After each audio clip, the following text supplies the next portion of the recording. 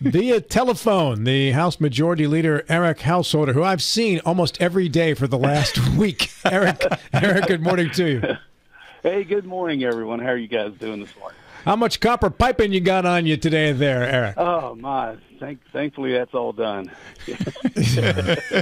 But now I'm getting ready to crawl in an attic. Well, here's my week. I've got an attic and then the crawl space. So I've got to be in both extremes today. But so, Matt, don't discount now Alex Mooney. I think that's your winner for that U.S. Senate race. Yeah, and that's why I said if that is the race, they're already pulling the gloves off. But I was thinking the exact same thing, Eric. Mm-hmm. Yep. And, Eric, I was thinking at least I didn't ask you to go into a crawl space or an attic when you're out the house. Oh, no, I tell you, my knees just can't take it. My mind tells me, well, I feel like, I'm 20 years old still. My body acts like I want to be 20 years old, but my mind reminds me, no, you're 50, soon to be 55. So. How much drywall did you have to rip up in Rob's basement? That's 4 little openings. Oh, okay, so not bad. No, not bad. Just Eric, you know the greatest cause of injury among men our age, and I'll be 55 this year also, is thinking we are still younger men. I know. I mean, I just feel like I could still do what I used to do, but nope, my body and just reminds me, nope, you're not that spring chicken that you used to be. Well, while all of you are auditioning for the next Geritol commercial, remember that product? Oh, yeah. Let's move on to our subject matter for the day today, because I'm the oldest person in the room, and I'm not complaining about my age here at all. I'm the only one out there. You've come to grips with it. I'm sadly resigned to it. I'm still younger than Stubblefield, so that's all that matters. By a couple of years. General revenue collections for the month of April totaled $825,930,673. The monthly estimate was $506,901,000, which leaves a monthly surplus of $319,029,673, and that takes the year-to-date surplus to $1.585 billion. Eric Householder. Yes, it does, and you just took everything away from me, so it was great talking to you this morning. Let's get back to the HVAC discussion we were having. Yeah, the state's finances are firing on all cylinders. We're bringing in, we're reaching that potential that most of us had mentioned, several times on the station, that we could see $1.8 billion surplus. Completely in the realm of possibility if we have $150 million for the month of March or May and $150 million for the month of June. So we're on target to reach that $1.8 billion surplus. So where did most of this revenue come from? Well, personal income tax, it exceeded estimates by roughly $193 million. Consumer sales tax exceeded monthly estimates by $19 million. And our severance tax exceeded estimates by $18 million. And corporate net income tax right around $65 million. That's what makes up that $319 million that you just mentioned, that where we exceeded our monthly estimates for the month of April. So yes, now of that $1.5 billion surplus with the potential to have $1.8 billion, if you remember, we've already spent $1.1 billion in the back of the budget in the general revenue surplus section. So we would have about $700 million remaining for whatever potential spending priorities that the legislature or the governor's office would have. So there you go. Matt Miller. I hear you mention the majority of it coming in the personal income tax. The population in the state is not growing. We hear a lot about it going down. So is it more people in the workforce or better wages that are helping to lead to more in that personal income tax? Well, and a combination of other factors as well. Keep in mind, when there's high inflation, the state will generally do better because the state government always does better when there's higher inflation. Your sales tax numbers are going to increase. Your gasoline taxes are going to increase. People are back to work. We do have lower unemployment right now. But for the month of April, that's tax collection, so most of the revenue is coming in from people owing personal income tax. But for the most part, Matt, everything's been firing pretty well. And like I said, we're on target to see that $1.8 billion, maybe even $2 billion surplus. Very possible.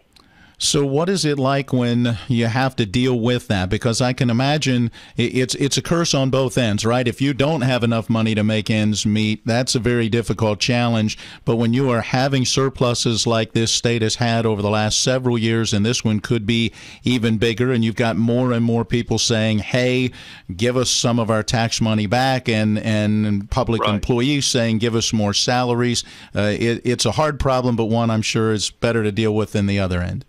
Well, and here's where you got to be careful. Now, once again, if we end up with $700, $800 million left in spending priorities, you have a decision to make. Obviously, you could use one-time spending, or do you want to use base building? Base building would be additional salaries, like with correctional officers, or we just came off of this past session doing a pay raise for all state workers and teachers. So, we've been very fortunate doing a 5% pay raise the last 4 years. So for the most part, I think what you're going to see is maybe some one-time spending priorities, maybe laying some more asphalt down throughout the state, fixing some more secondary roads with road maintenance.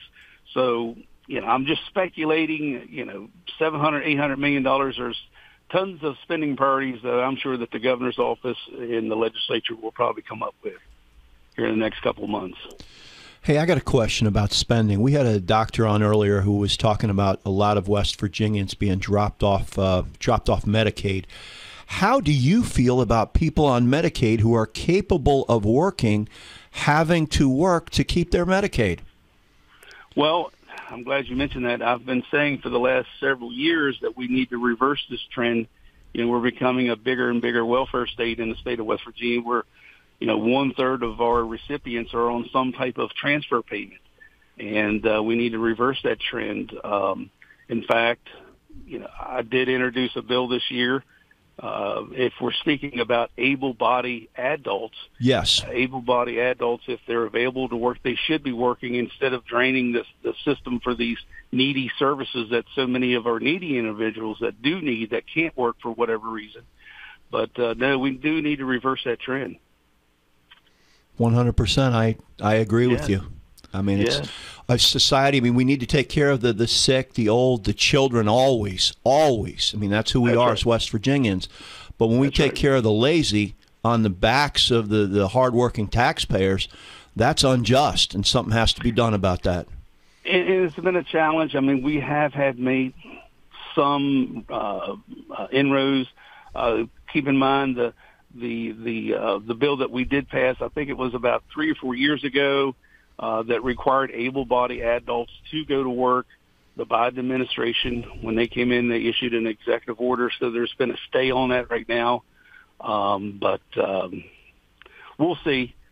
2024 is coming fast approaching, and hopefully we'll have a new president that can turn this economy around and get us back on the right track. Let's hope.